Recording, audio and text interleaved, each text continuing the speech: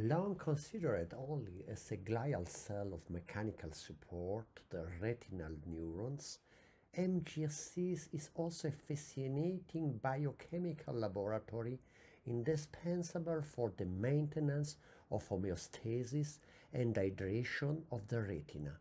Its role in the pathogenesis of macular edema is primordial.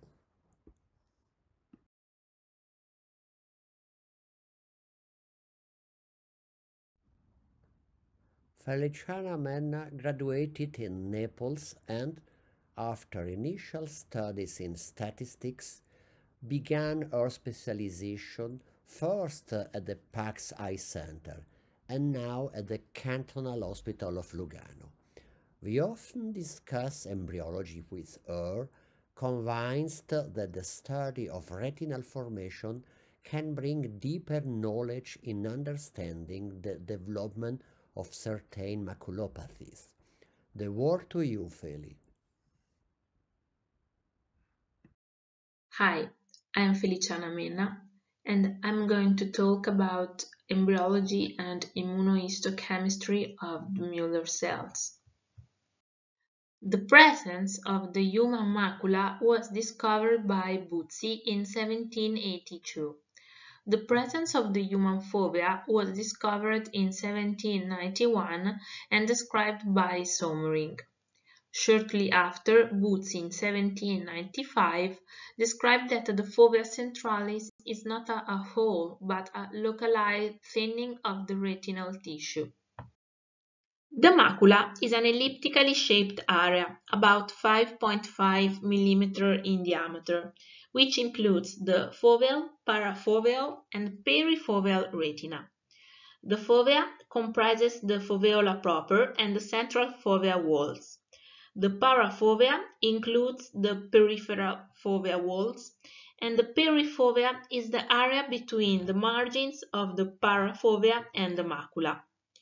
The foveola does not contain inner retinal layers, and the fovea walls are the sides of the thickest retina. The location and size of the ambo, the area of the light reflex at the central concavity of the floor of the foveal pit, depends upon the shape of the foveal pit and the angle of the incoming light. It's really interesting to focus on the morphological development of the human fovea, because understanding the structure of the primate fovea can help to understand the beautiful mechanism underlying the human vision.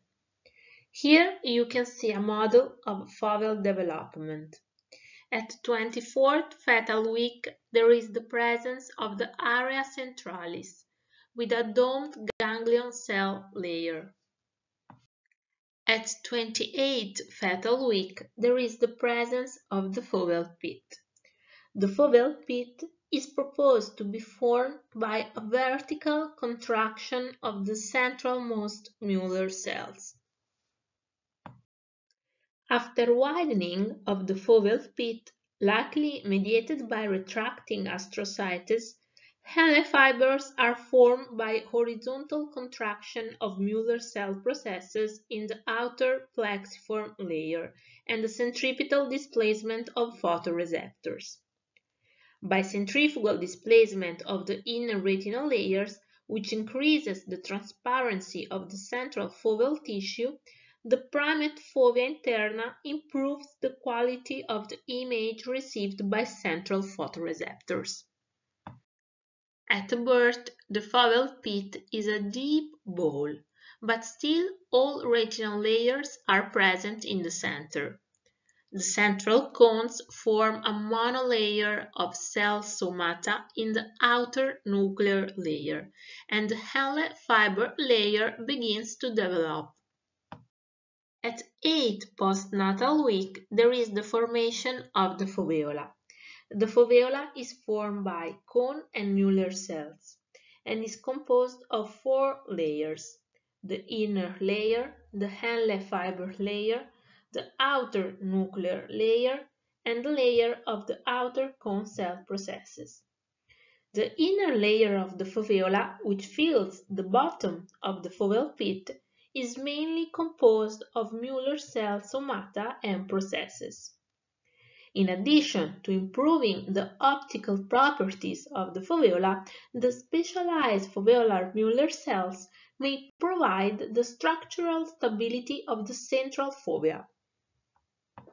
At 16th postnatal week, there is the formation of the fovea externa. The fovea externa, the pyramid-like indentation into the foveolar tissue, which is created by the elongated central cone receptors, contains the foveal cone mosaic and corresponds with the rod-free site of the highest visual acuity.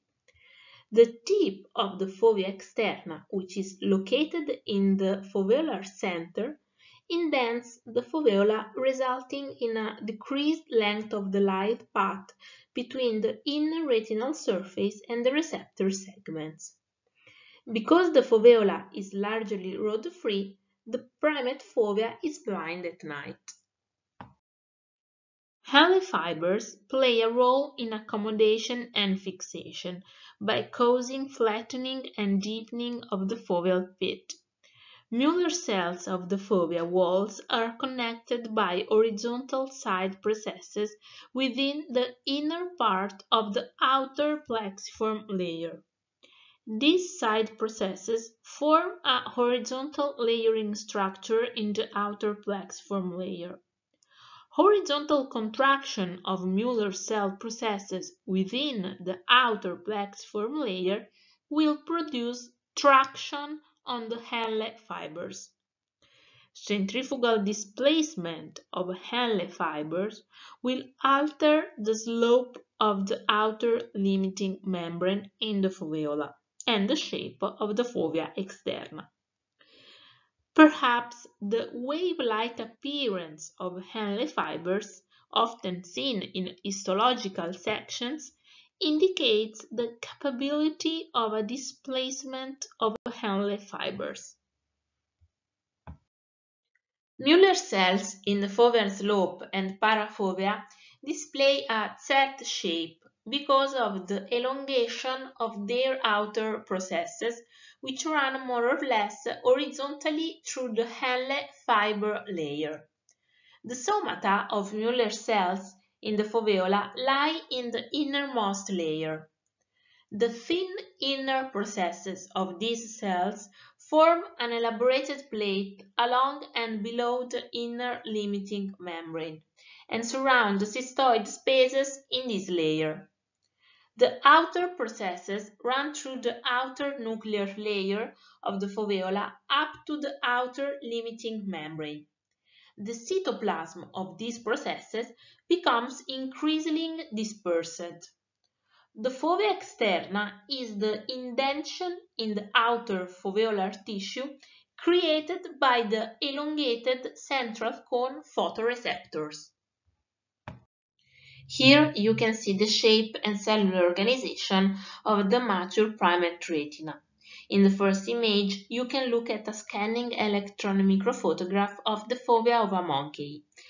The extremely high packing density of cone inner and outer segments in the photoreceptor segment layer, the complex centrifugal course of their axons crowded in the Henle fiber layer are well illustrated, in association with the absence of the ganglion cell, inner plexiform, inner nuclear, and outer plexiform layers.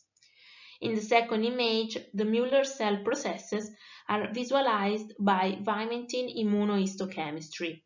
The processes run in parallel to the Henle fibers. In the third image, you can look at an OCT scan of an adult human retina, and you can note the shape of the foveal pit that's clearly depicted. The foveola is composed of a thin inner layer which contains the somata and inner processes of specialized Muller cells, and that lies in front of the outer nuclear layer and the fovea externa, which contains the elongated central cone photoreceptor. The outer nuclear layer of the foveola is composed of obliquely arranged rows of cone cell somata, which are separated from the outer limiting membrane by a layer which contains the outer fibers of cone cells and Müller cell processes. The white arrowheads indicate the centralmost rod nuclei. The black arrowhead indicates the deepest point of the foveal pit. Histological studies of cystoid macular edema have shown that the location of the extracellular fluid is usually in one or both of two layers, in the inner nuclear layer and the photoreceptor inner connecting fiber layer or Henle's layer in the outer retina, sometimes erroneously called the outer plexiform. In the case of large amounts of fluid being present in this region, it may also disrupt the outer nuclear layer. The recent introduction of OCT shows the cyst as areas of low or no signal, with occasional high signal elements breaking the retinal layers. This is a case of cystoid edema, and here you can see a beautiful horizontal section through the foveolar region that reveals the virtual absence of the inner limiting membrane, large empty cystoid spaces, degeneration of neurons and Müller's fibers, as well as the separation of the foveolar cones from the pigment epithelium due to a shallow retinal fold. The central foveola allows a short pathway of the image from the inner retinal surface to the central photoreceptors without light scattering at inner retinal layers. The central foveal walls may have an image magnifying function. The peripheral retina does not provide image magnification. The primate fovea is a retinal specialization for high-resolution color vision. The centrifugal displacement of the inner retinal layers away from the path of the incoming light and the absence of blood vessels may improve the quality of the visual image received by the highly packed cone photoreceptors in the foveola. There is an increasing knowledge regarding the important role of Müller cells and astrocytes in the foveola development and function, and pathogenic role of Müller cell dysfunction in the development of age-related macular disorders. OCT, in combination with other techniques such as microscopy on histological preparations, may provide novel insights into the pathomechanism of foveal functioning and dysfunctioning. Here, the bibliography of my work. A better understanding of the molecular, cellular, and mechanical factors involved in the developmental morphogenesis and the structural stabilization of the fovea may help to explain the pathogenesis of foveal hypoplasia and macular holes.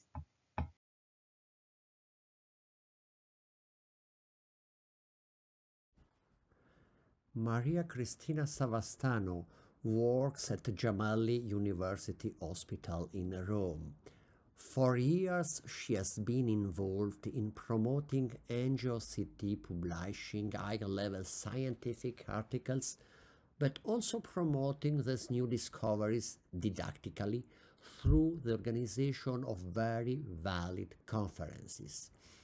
As a specialist in the vascularization of the retina and OCT, it seemed appropriate to entrust her with a chapter on vascular plexi. I would like to take the opportunity to introduce a concept that seems to me to be basic. As you all know, the myelination of axons in the optical tract stops at the lamina cribrosa. Myelin of axons produced by oligodendrocytes is a great source of nourishment for neuronal intracerebral activity. The absence of myelin in the human retina which is not myelinated in contrast to the rabbit, for example, increases the optical quality but requires an enormous energy supply to the cells. This explains the presence of such a powerful sprain as that represented by the three capillary plexi, the secret of which Maria Cristina now explains in detail. Good morning to everyone, and thank you again to Filippo Simona for the possibility to talk about this interesting talk about Muller cells and retinal vascular plexuses. For the first slide, I want to talk about Dr. Anita Hendrickson and Dr. Andreas Brinkman. They spent a lot of their life about to understand the anatomy of retina and the function of Muller cells. I think that they are the best about this anatomical aspect that we know about the retina and fovea. About the fovea development, we can say that there are some differences by species, like, for example, the fovea aspect and features. For example, in some species, we can say that convexy cleavate fovea are present in these particular animals. And probably this is due to improved image fixation and sensitivity.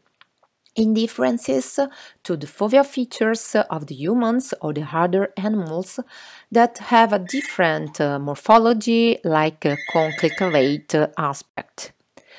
About the fovea development, we can see that this particular aspect can be observed for the vascular aspect that are particular in fovea because we have an avascular zone. In the similar portion, we have the rod-free zone. Similarly, the Muller cells in development make a particular conformation during fovea development with displacement in radial position. The architectures of Muller cells are very singular in retina because the Muller cells go through the entire retinally vertically. And we can observe that the little feet of the Muller cells make part of the portion extremely in inner limited membrane and external limited membrane. But how is the distribution of Muller cells in fovea?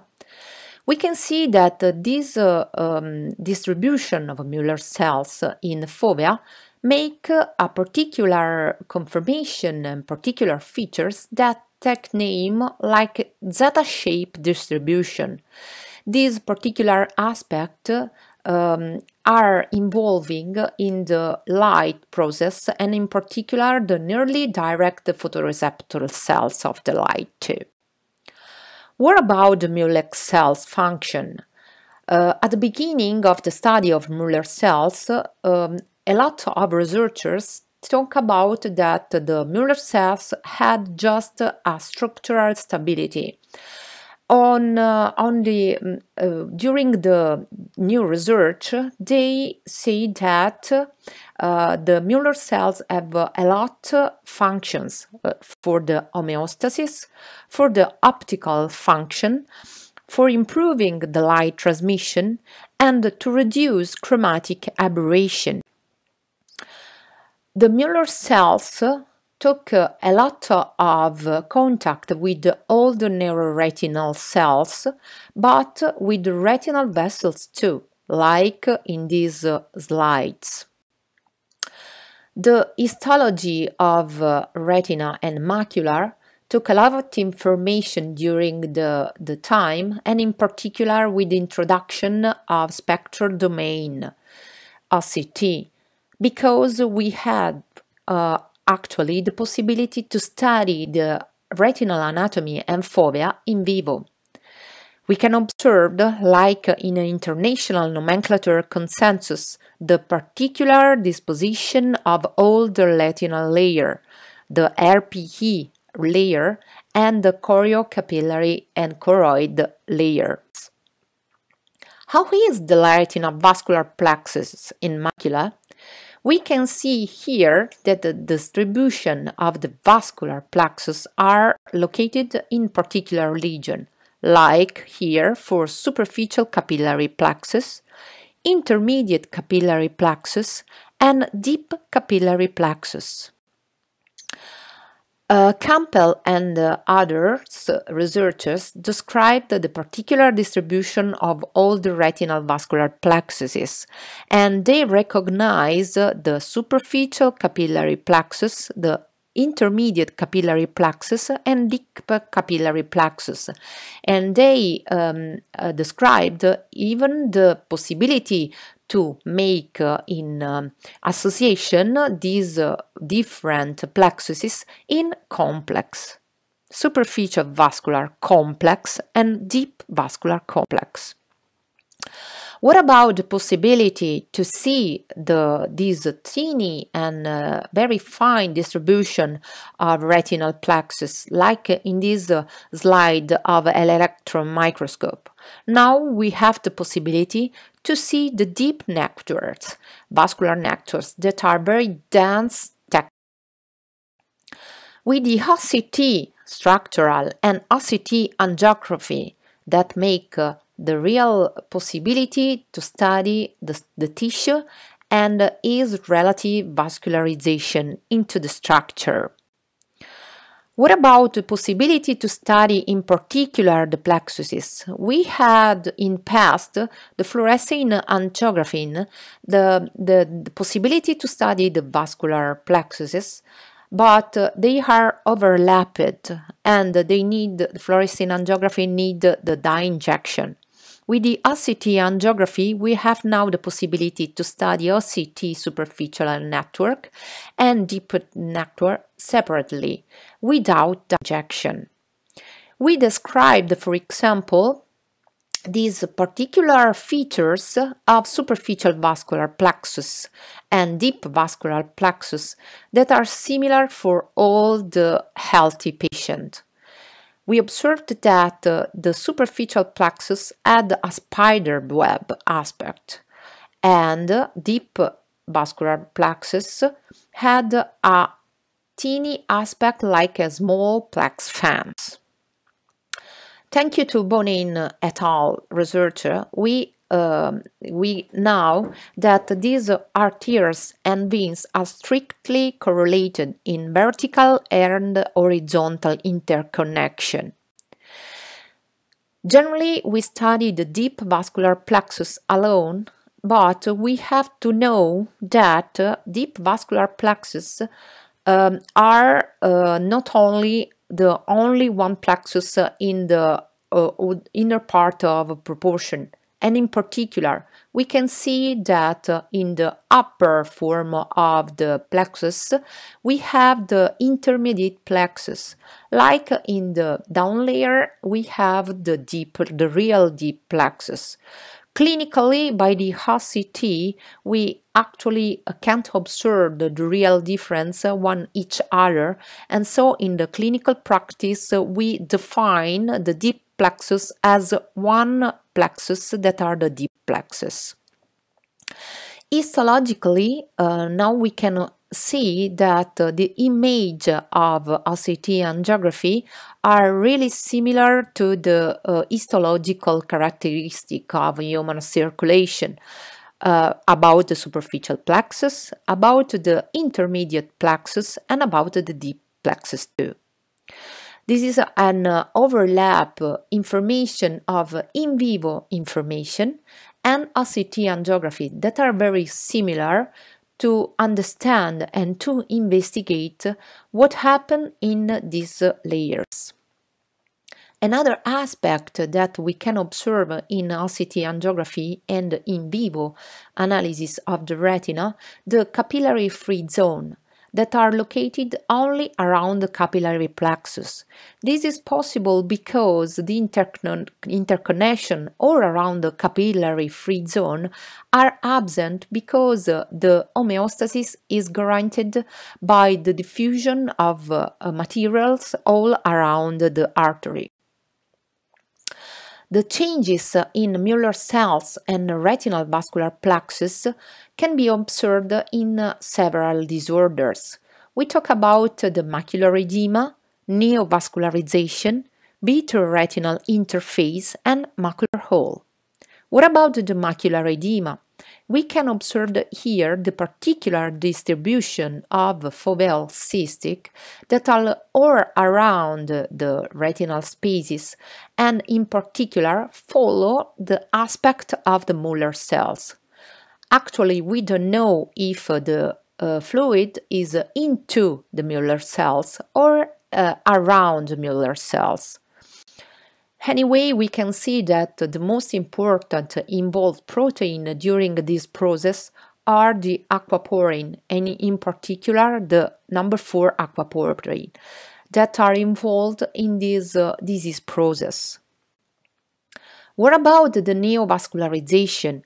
We can see that we can observe the preretinal neovascularization in which the Müller cells produce the vascular endothelial glow factor and the other mediators that are involved in the formation of the new vessels preretinal and into the vitreal and not into the ischemic retinal parenchyma. The differences is in choroidal neovascularization, in which the membrane adheres to the neuroretinal via hypertrophic Müller cell process.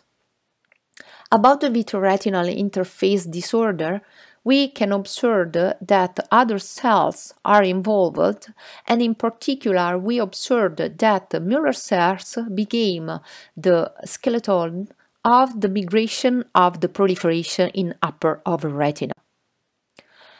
In vitreoretinal interface traction, we can see that Müller cells cone maintained foveal integrity in case the vitreofoveal traction, in differences of foveal pseudocysting that are due to the detachment of horizontal layer of Müller cells from cone and other nuclear layer.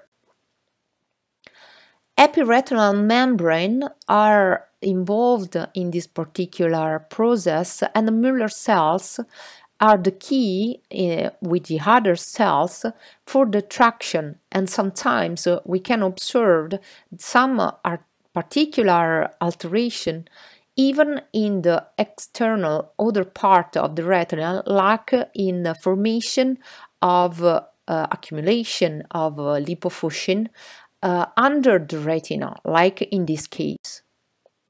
What about the macular hole and emphase scan? We observed that this particular aspect are extremely repeatable by immunohistochemical of the Müller cells analysis. In fact, we say that the distribution of edema are particular morphology and features if are located in an outer nuclear layer or in an inner nuclear layer. In fact, if the distribution of edema are in an outer nuclear layer had petaloid aspect in difference of inner nuclear layer that a cylindrical aspect. This is observable very well by emphase scan, like in this case, in which the slab are correspondent in outer nuclear layer and inner nuclear layer.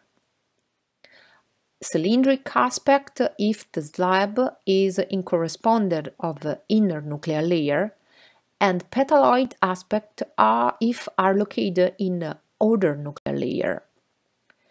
The macular hole and OCT angiography reveal an overlapping aspect of the distribution of this aspect that are related to the sliding of vascular layers in correspondence of the the layer that we analyzed.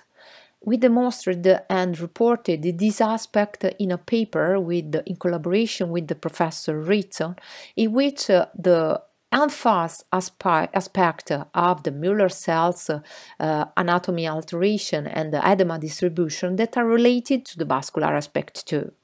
These aspects of CT angiography image are due to the vascular sliding all around the cystic space. What about the choroid? We know from the histological study that the choriocapillaris and choroid are very important for the retinal support, and we know that the choriocapillary are constituted by very teeny aspect and very teeny vessels down in correspondence of the Bruch membrane.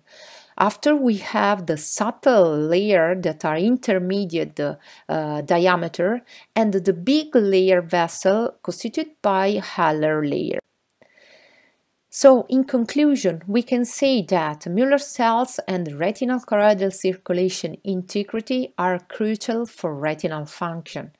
We can say that several functions of Mueller cells are still unknown, and now we have the possibility to study the vascular analysis in vivo by OCT angiography without dye injection, and can be simply incorporated to the clinical practice.